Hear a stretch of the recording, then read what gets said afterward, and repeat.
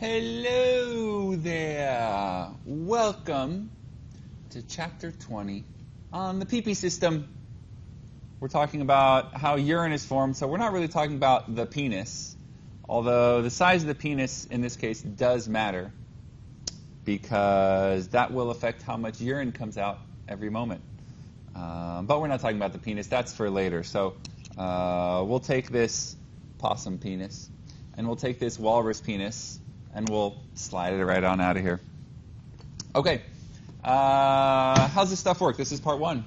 Functions. So we're basically eliminating waste. That's the whole thing. And in that waste includes nitrogenous waste. These are nitrogen-based compounds. Specifically, we'll talk about urea, as well as toxins. You pee out all kinds of toxins. And drugs. And by toxins, we also mean excess vitamins and garbage that you take into your system. And this is why you can also do a pee test for drugs, for cocaine or whatever, because it comes out in your system. So not only are we eliminating waste, but we're also maintaining water balance, osmotic balance, keeping electrolytes, so more or less depending on how much you've taken in. Maintaining acid-base balance in the blood. This is partially due to movement of hydrogen ions and also to CO2, although less, mostly hydrogen ions. Altering blood pressure by absorbing or by reabsorbing or eliminating water, so altering blood volume. Red blood cell production through the presence or the production of erythropoietin from the kidneys, and then also activation of vitamin D. All right, let's look at the organs. So we have the two kidneys on either side. They're called kidneys because they look like kidney beans. They're attached to ureters here on either side, and those ureters run to a urinary bladder down here at the bottom. And then the urinary bladder is attached to a urethra in both males and females. The male urethra is much longer, and that's how the urine is excised. Now, most of the structures that you see here, the ureters, bladder, and urethra, we'll focus on in part two. Today we're just talking about the kidneys, which is the hardest or more complex part.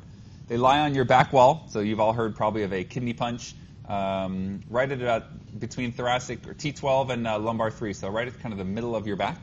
The right kidney is slightly lower than the left, although that's not exactly important.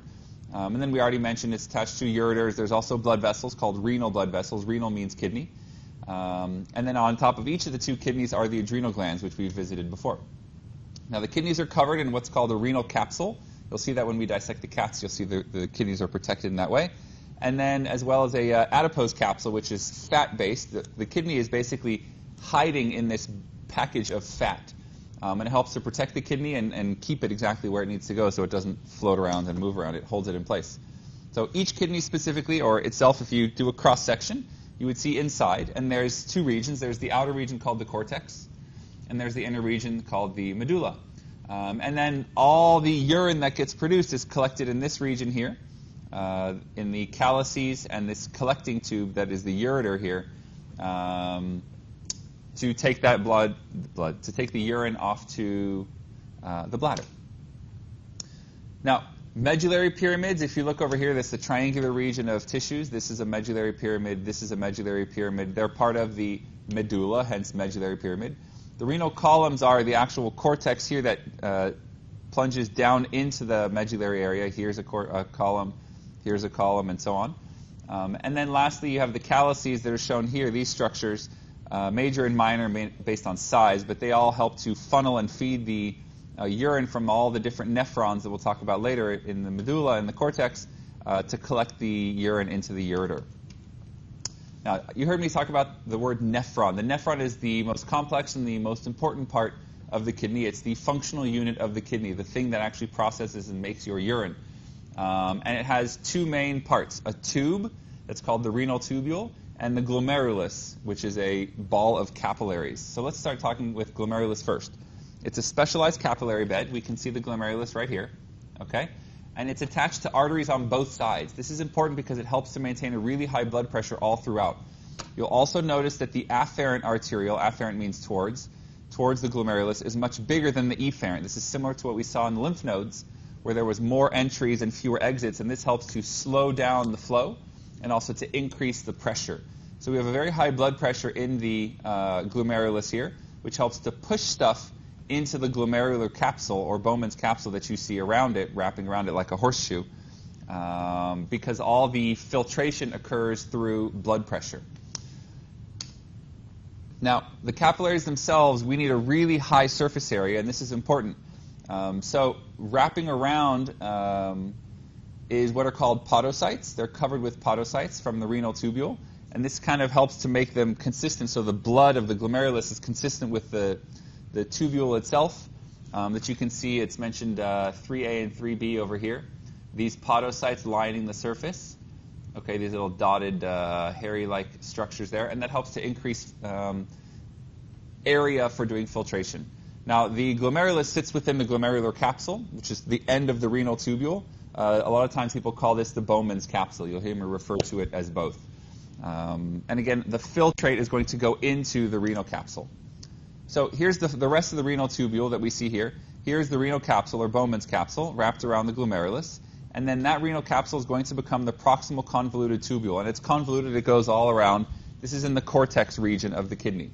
And then it's then going to go down into often the medulla, although it doesn't have to. And the downward and upward part, this little skinny tube, we call the loop of Henle.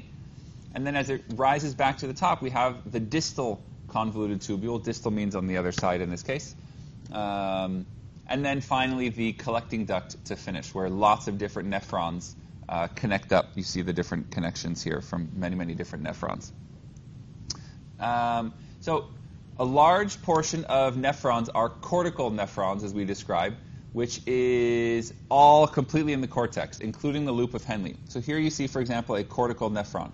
Okay? Most of your nephrons are cortical. There's also medullary nephrons that you can see here, or juxtamedullary nephrons. Juxta means to cross.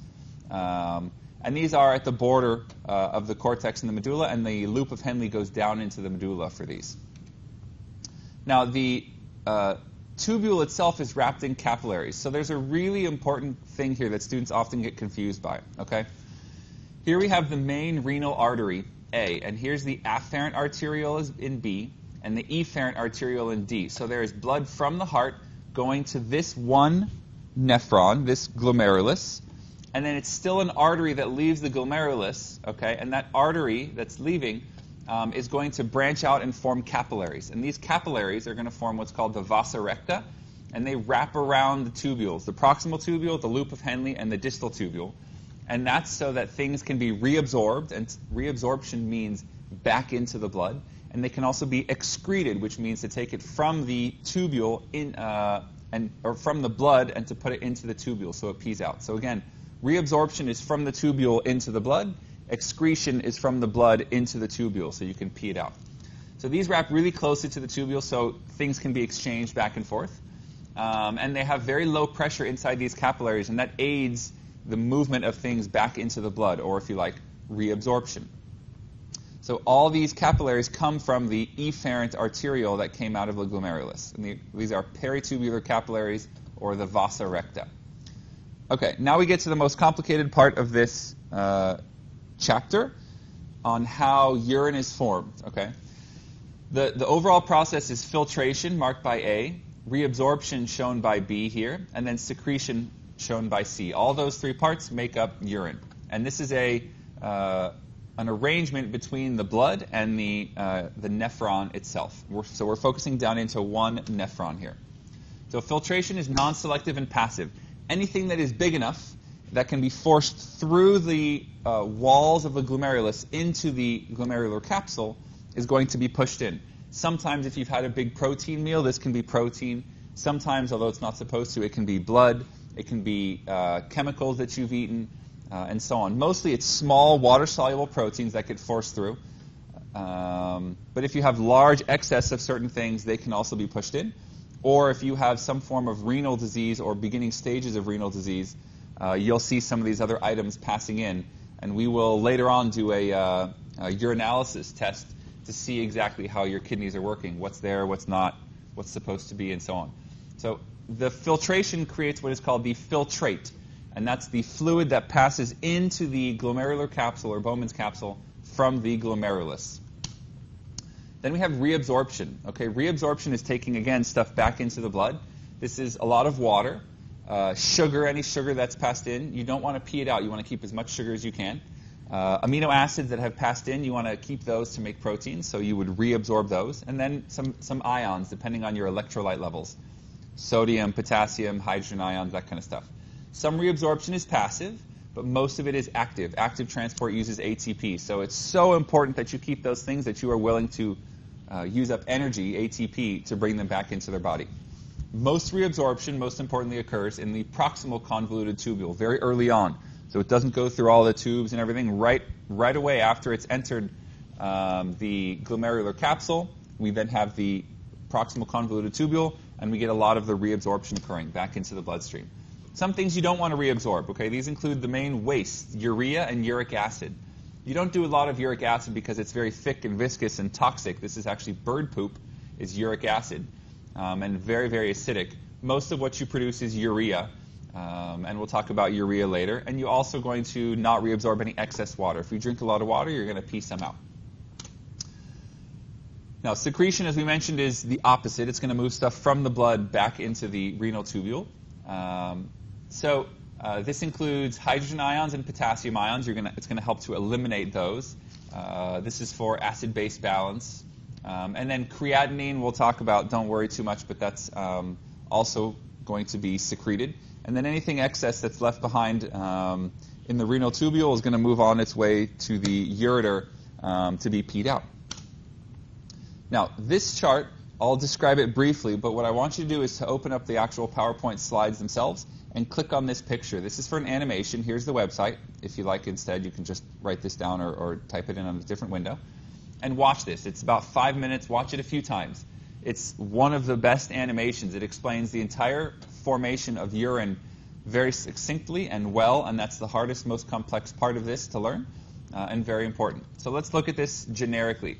Here we have the glomerulus, Bowman's capsule, and the proximal convoluted tubule.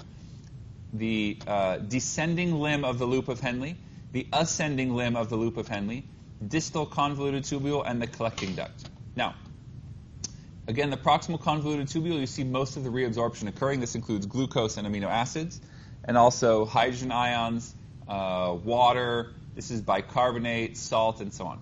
Now, the green is active transport, okay? Secreting stuff from the blood and from the fluid into the renal tubule, okay?